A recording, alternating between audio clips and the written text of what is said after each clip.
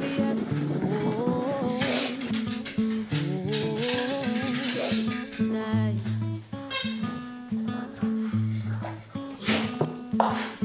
Future's golden, don't let go, don't give it up, just keep holding. Even when you've had enough,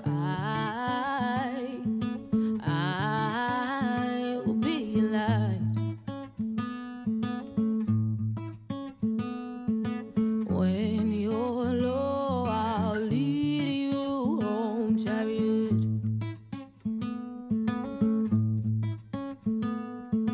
Take you back to where you're from, Chariot. Look at that gorgeous pup. One step forward. Look at that gorgeous pup. On the road ahead of us, don't look back. No. You just need a bit of luck. Tonight. When you're low, I'll lead you home, Chariot.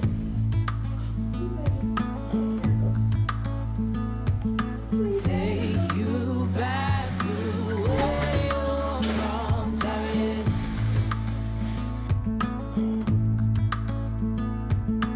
When you're low, I'll lead you home, Chariot.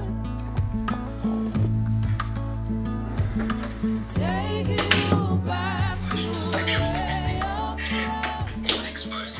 Hi guys, so as you can see I'm all fresh and clean for the day. My roots are really showing through. Not looking cute. I'm getting my hair done as soon as this dissertation is over, which I'm excited about.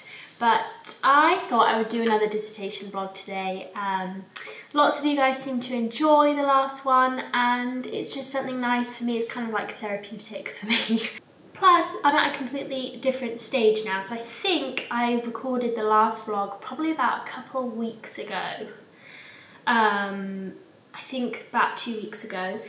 So I'm just going to take you chronologically through what I've done since then. It's probably going to be quite technical and like probably boring, but I thought I should just talk you guys through everything, otherwise I'm not sure it will all make sense. So basically I ended up taking probably like a week more after I filmed that vlog of planning. I planned to start writing I think in the middle of the week, but I didn't end up writing until the Monday. So I think I must have taken like 3 or 4 extra days of planning time. Which I'm so glad I did, first of all, because it did delay my writing, but it was really worth it. Basically finished reading the books that you guys saw me doing, and I was doing my big columns and everything, which was really, really helpful, by the way, you guys. I basically came up with the structure during that time, or at least like the main things I wanted to say, which was good because I was worried I was never going to come up with that. And then the first thing I did was read through everything. So this took some time, that's why I kind of had to delay it. I read through my critical survey notes, my dissertation notes, the book notes that I had typed, just like for specific quotes and stuff, all my handwritten notes in both notebooks, and I condensed all of that into a document. I called it Plan 1, but it wasn't really a plan. It was more like a brainstorm, and it ended up being a lot shorter than all my other kind of notes documents. It was probably about 50 pages in the end, which is a lot more manageable to work from than all of the other ones. After that, I did Plan 2, which was essentially me looking at my structure and just typing really basic sentences under each kind of chapter heading, just showing me where I'm gonna go. No quotes or anything in that document, so that was just like a brainstorming moment as well, after I'd done all that reading. And then we finally came to Plan 3, so I basically combined Plan 1 and 2 and made a structure, put my own ideas into there and condensed the quotes, the critical quotes I wanted to use and the book quotes I wanted to use again. Then I had Plan 3, which is basically the plan I've been working from. But I discovered even that was quite an overwhelming thing because it's like a plan for 15,000 words of writing. So since then I've been creating a plan for each separate chapter as I go along, which helps because then you can kind of change it slightly as you go, as you write, because inevitably these things change and tweak ever so slightly as you go. I wanted to do like a chapter over 2 days. So a chapter was supposed to be 3,000 words and I was supposed to have 4 of them, and I was going to do like 1,500 words a day. After I delayed all my planning, I had, I think it was 13 days, so I needed to write at least 1,200 words a day. But it's ended up being a little bit different from that. I've decided to write my introduction last, by the way, you guys, which is something I never do. I always write it first. But in this case, I think it's really going to help me to write it last, because I'm going to know exactly what I say in the kind of main bulk of the dissertation, and I need to know how much I need to explain in the introduction, because that's something I have been struggling with a bit, is that because they're sci-fi fantasy texts and there's a lot of unusual types of humans and there's a lot of vocab that kind of requires a little bit of explaining, I'm struggling to toe the line between explaining too much and explaining too little for my analysis, and making sure that I don't explain instead of analyse. So I'm struggling a bit with that, and I feel like my introduction might do just some of the basic stuff just to make sure the rest of the dissertation makes sense. So yeah, anyway, I started writing chapter 1 and I ended up writing the full 3,000 words in day 1, which was great. I had a really productive day. And then I was going to edit it the next day instead of writing, but I ended up adding 2,000 more words. So my chapter 1 had expanded, and it needed to expand as well. So I cut my chapters down to 3. So I'm now working with 3 chapters. I kind of just rejigged it a little bit, and I actually think it does work a lot better this way around. So then I was going to do a structure whereby I was going to do like plan a section one day, write it in the second day, edit it in the third day. But my chapter 2 has taken me longer, so I'm on my 4th day today of chapter 2. This one's about 4,000 words long, which means my chapter 3 will be shorter again.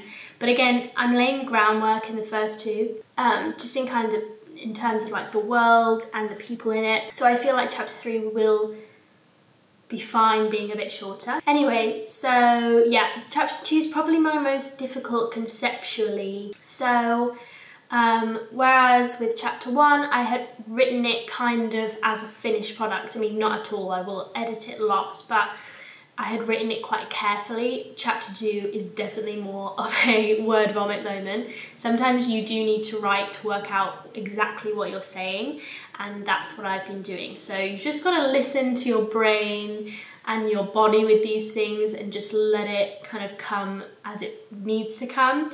So yeah, I've had different approaches with each of my chapters. So today's an editing day, and I really just need to refine exactly what I'm saying. There might be quite a lot of rewriting today.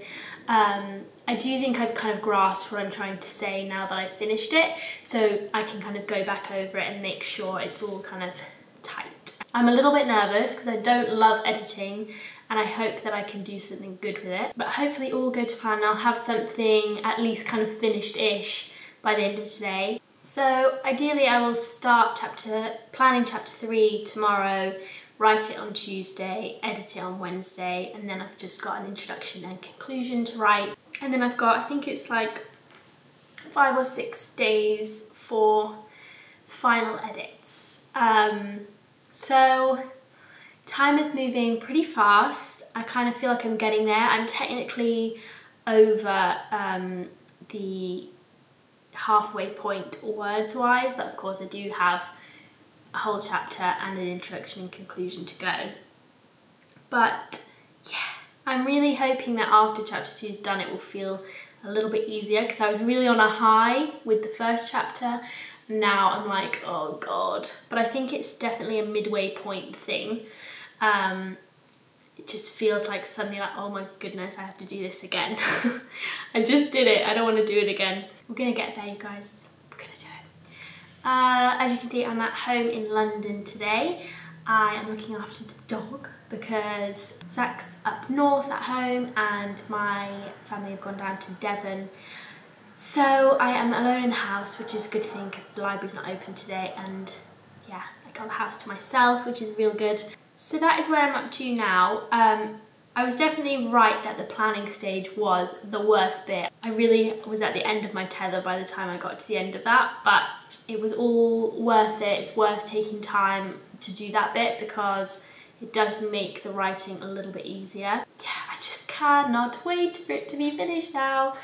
I am really, really looking forward to it. So anyway, guys, I'm gonna get started on my edits and I will see you in a bit.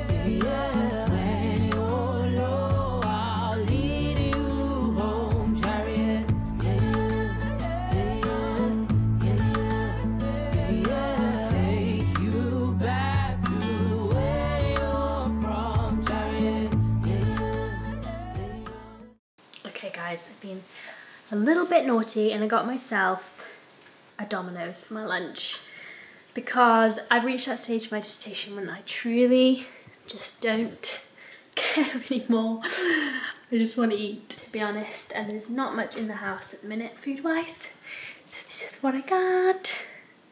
I'm excited.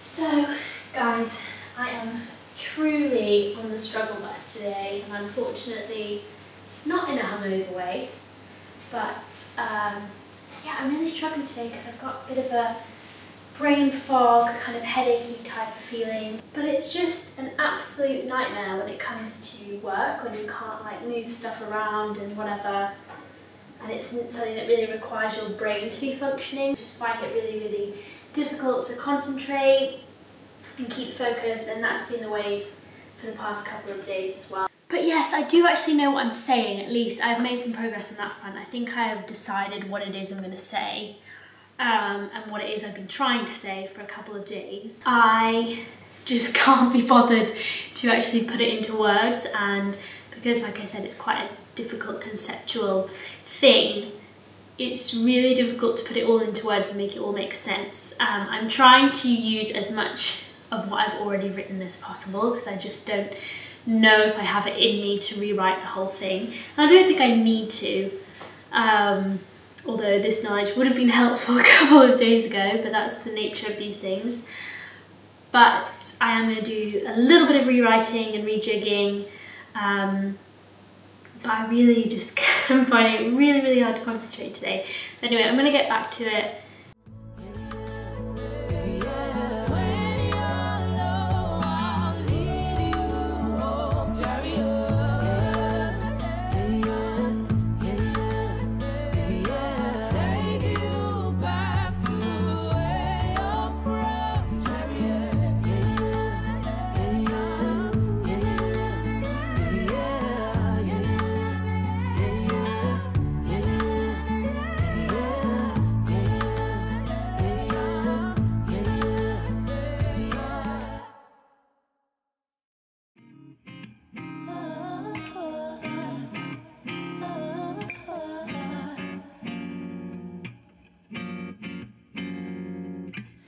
I won't let you talk to me like that.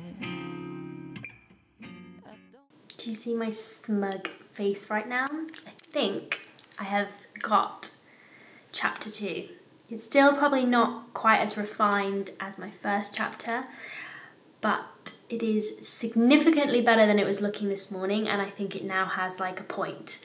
And I think it belongs where it is, and I'm not going to have to come up with any new ideas, which I was a little bit worried about at the beginning of this morning. But it's all worked out, and I have Something I'm relatively pleased with. Like I said, it's still not as refined as chapter 1, I don't think, but I will come back to it when I do my general edits because I haven't got the energy for them today. I ended up opening just a blank document and rewriting and rejigging some of it because sometimes it just looks like too much. I did use a lot of what I already had, but I kind of copied and pasted which bits were relevant and rewrote some bits that would be more relevant.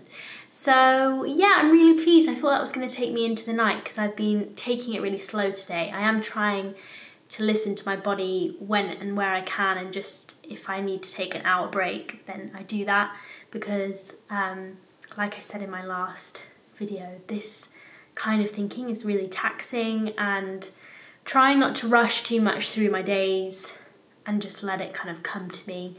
And yeah, I was thinking I was going to have to go late into the night, but it's only 7:15, so that's really good news. I can have a relaxing evening and get started on planning chapter 3 tomorrow.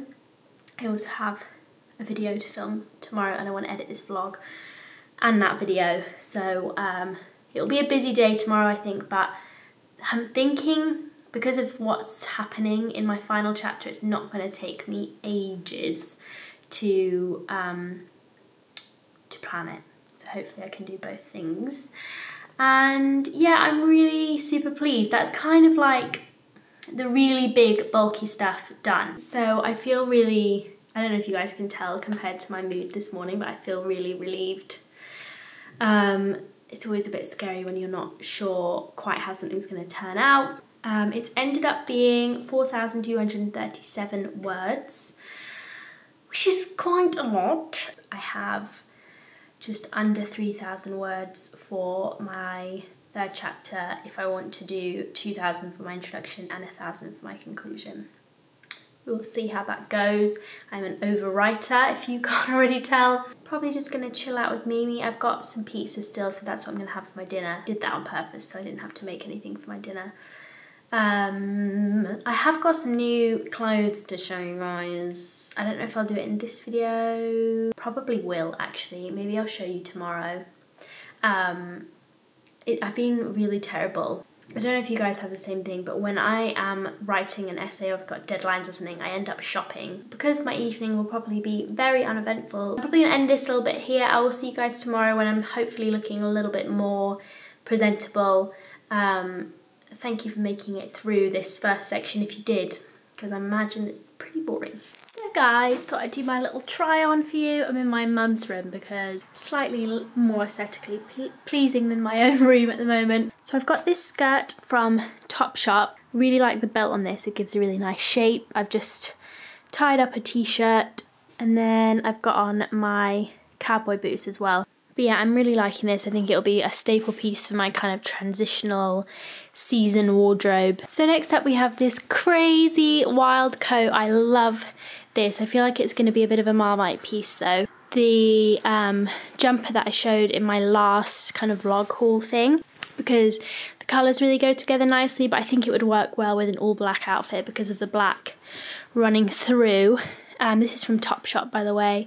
I just love this. I think it's really fun. I've seen it all over my Instagram already. It's got a really fun little blue lining as well. And yeah, I'm loving it. I feel like it would work really well over any kind of simple black outfit, like a black dress or anything like that. Gonna be, again, a nice transitional piece, I think, because it's not massively warm. So next we have this really super cute jumpsuit from TOPSHOP. Not sure if these are the shoes I would pick for it now that I'm seeing it on camera, but I really like this. It's got a kind of 60s or maybe 70s vibe to it. It's denim. If you guys can see, it's got a contrast stitch, which is super, super nice. It's belted again, so it's very flattering on my body type. Yeah, I'm really liking this. Also, it's really cozy and warm because it's denim, but it's not too stiff or anything. But I think this will be really nice for some of those cooler months if I'm wanting to look a little bit smart, if I don't want to wear a jumper. I think this would be a nice option because it is nice and cozy. So yeah, loving this. Feeling very kind of ladylike in it, even though it's a it's like a boiler suit basically. We have a visitor because she came to find me all the way upstairs because I have been filming all morning and I think she missed me. But anyway, I also have this snakeskin print shirt from Topshop.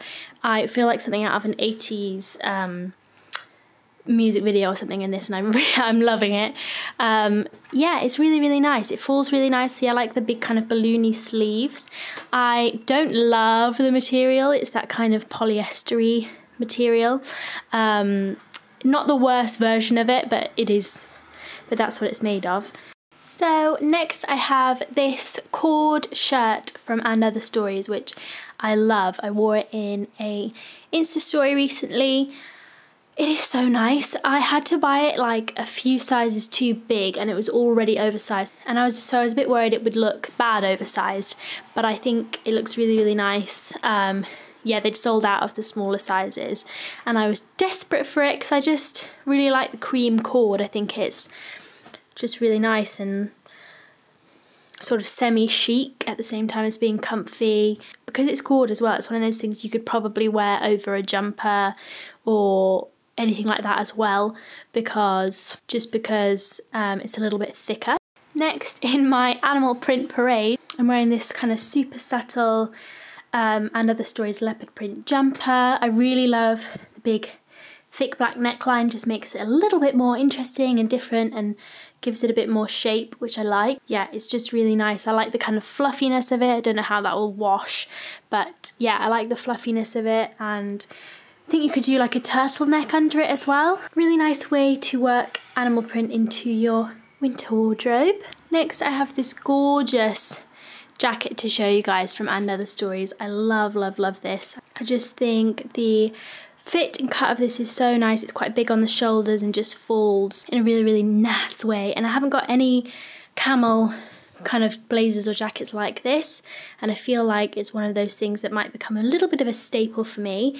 And then underneath I've actually got two more And Other Stories pieces on, but I'm not sure about either of them. I think the jeans are a little bit too small for me. I got them in my usual size, but the denim is really super stiff, and I'm just not sure they're a totally flattering cut on me. They're just not fitting right. They're not coming up high enough, and I think that must be because they're not the right size. And then I've got this jumper on, which I think would look a little bit nicer if I was wearing a pair of jeans that fit me.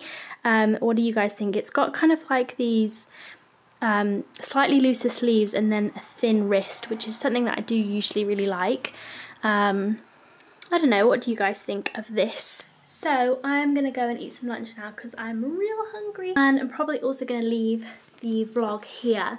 I really hope that you guys enjoyed this video. The next vlog you should see from me should be a post-dissertation one, which I'm super, super excited for. I don't know if there might be a video before my dissertation's over. My deadline's on the 6th of September, for those of you who are wondering. But definitely the next vlog will be a post-dis one. Maybe in a future vlog I'll just kind of round up how I found the whole process. And I probably will write a blog post as well actually about it. But yes, that's it from me. I will see you guys as soon as I possibly can. Bye!